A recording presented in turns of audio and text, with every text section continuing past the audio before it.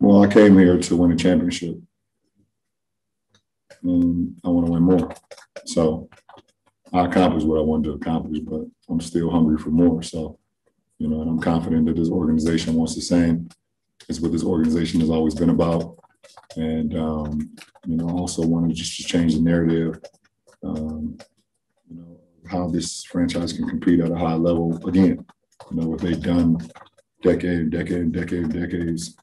of winning. So, but yeah, when I signed here, when Magic was here and Rob was here, obviously, Rob's still here. I told him that I want to, help this franchise become a champion once again.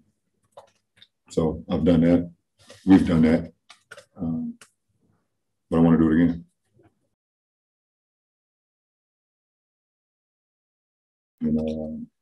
One thing about Russ that I love and will always love is, just his competitive spirit, what he brings to the game every single night.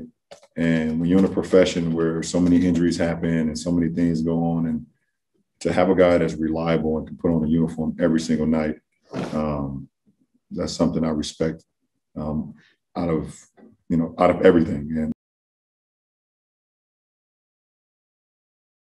well, the conversation hasn't been talked about, or technically, because of the collective bargaining agreement, cannot even be discussed until later on in the year. So, I know it's out there, but we can't even, myself and Rich can't even begin to talk with Rob or the front office at all because of the collective bargaining agreement. So when we get to that point, we'll see.